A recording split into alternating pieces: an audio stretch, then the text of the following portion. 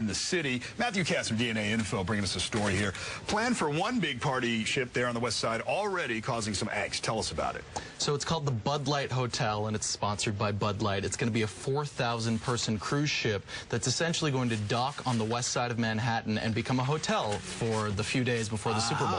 Is it already sold out, or what? Can we get to, do we know yet? Do we know the status of it? Actually, it's mostly contest winners and some Bud Light affiliates and that sort of thing, but it's going to be 4,000 people there, as well as a giant concert series going from Thursday to Sunday right across the street. All right. Well, as you reported, those neighbors in Clinton, maybe part of Hell's Kitchen, concerned about it. Tell us what they're saying. They're concerned. They don't want loud parties in their neighborhood. They don't want drunk people wandering through their neighborhood. And they also just had no idea that this was coming. It's just a couple of weeks before the Super Bowl, and they only just found out about it. No one from the city told them about it, so they're just sort of confused as to what's going to happen when those 4,000 people actually arrive in the city. Wow, okay. Now, it is in the area of the Intrepid, and we had in past years seen Fleet Week, although not the same complaints, and usually some more restraint with the military. But right now, there's still plans going ahead for this Bud Light ship, right? Yeah, at this point, we're a couple of weeks away. It's probably not going to change. It's just a matter of how the neighborhood deals with it. Okay, well, we've got a lot of things to deal with. The traffic, part of Broadway will be shut down, how people are going to get around, so we're going to wait and see. All right, thank you, Matthew, for updating us.